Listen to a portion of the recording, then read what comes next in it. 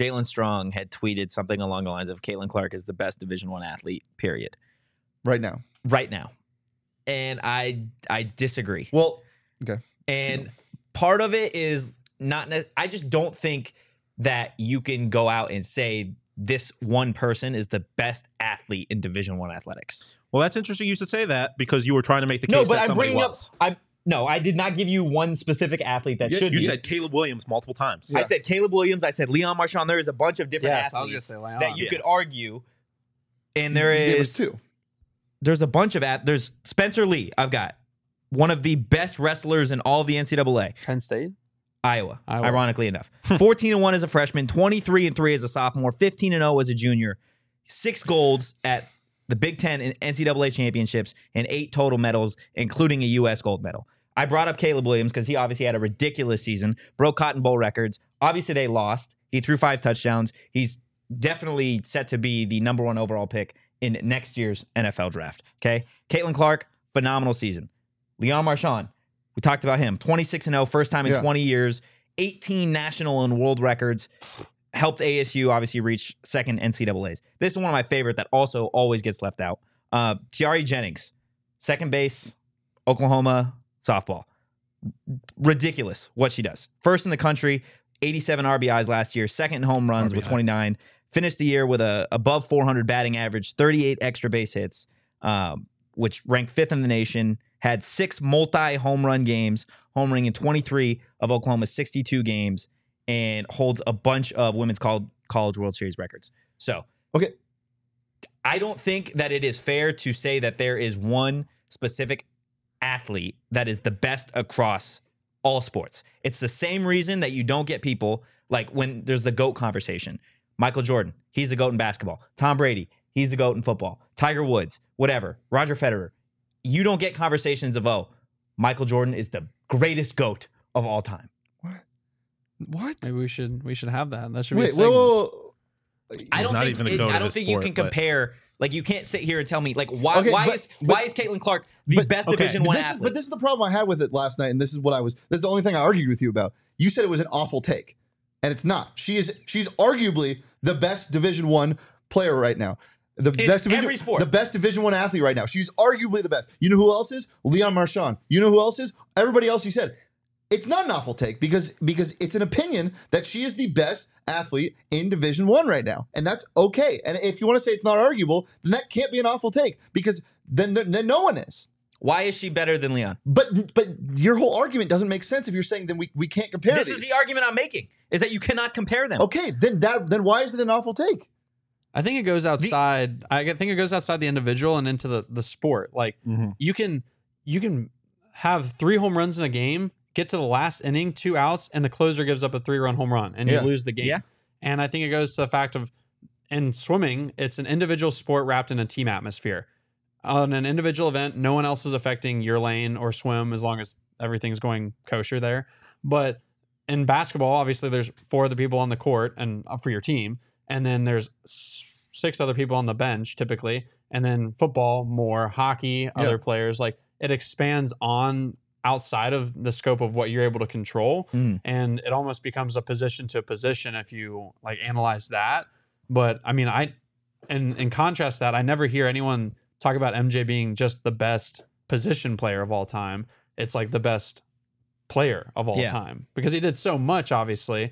But I think that's what makes it hard is you have to really compare like the sports that are most applicable as well. Because like, I mean, you could go to like, I mean, I don't know his college career, but you could go into Paul Rabel, like for lacrosse as well, like the MJ of lacrosse. Yep. Yeah. And I think it's just so hard to compare as well. Yeah. I mean, it's tough because like part of my thing with like the basketball GOAT conversation in particular is that the only reason I listened to Michael Jordan argument is in part because of his impact on the sport too. And I think that's important in terms of like the GOAT conversation. And I also think like the sport is important because the reality is that some sports are just bigger than others. And I mean, when you look at what Caitlin Clark has done, she is doing what Steph Curry did to the NBA. She's like revolutionizing the sport. She's breaking records. She dragged an Iowa team by herself to a national championship. Very few people can say that. And I mean, it is hard because like you look at Leon, like it's an individual sport and he's the most dominant at it. Like, yeah, he's the best. And so I don't think you can really compare individual sports to team sports because it's a completely different setup. But as far as like the team sports go, I don't really know how you can argue that it's not Caitlin Clark because A, the impact she's having on the sport, and B, she was the most dominant. Like no one has dominated a sport in a team sport in a single season the way that she did this year. Yeah, I mean, I agree with what you're saying, Coach. You can't compare players from different sports to see who is better. Like it's not a 1-for-1 argument. But saying that it's an awful take that somebody thinks that she's the best athlete in Division I sports right now, I don't agree. I think it's an awful take simply for the fact that I don't think that you can compare. Like they're non-comparable things. It's an awful take for having a take. Yes, like there shouldn't be a take for that. In my particular opinion, that's fair. I get that because what you care about, right? Whereas when you say, there are some people that like women's basketball more than swim and dive, or there are people that like wrestling more than lacrosse, right? There are people vice versa that feel the exact opposite. Yeah, but all due respect, Grant, like the reality is there's more people watching women's basketball than there are swim and dive. Like absolutely.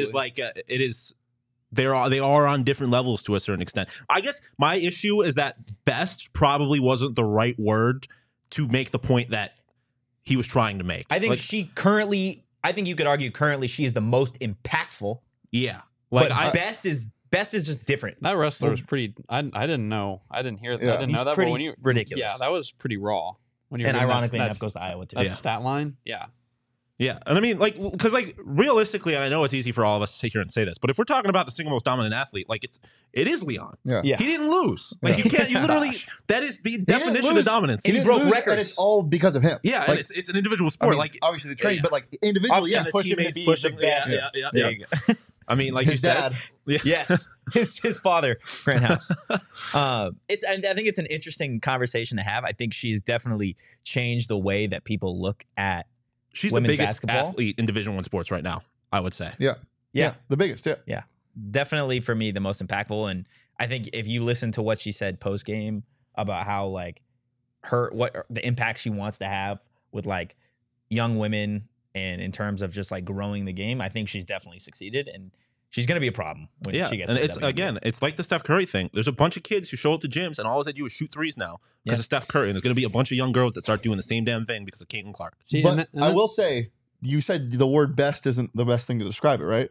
Yeah. Then why did you say Caleb Williams, best college athlete by a mile? You did use those exact words. Well, look, no. You're bringing up red receipts like I'm fucking like that was my immediate reaction. Okay, I had time to think about it, go look at some of these athletes, and that's the way I feel. Okay, coming at me with red receipts. Yeah, I am. I'm holding you accountable. I think not to blast anyone, but like John with the biggest athlete too. I think like that's the wrong way to look at it too, because it's an aspect of best. I think it goes into ability and talent and skill. And then biggest, I think, with how the world works now, like the social media. Yeah, I mean, it's probably Livy Dunn. I was gonna say like the Cavender twins, like Livy Dunn. Like if you're talking biggest and most like draw into a sport or a segment of sports, like that I think that starts to get really far away from the actual sentiment of skill and ability. Yeah, that's a very fair point. Yeah, so maybe best isn't that harsh of the wrong move.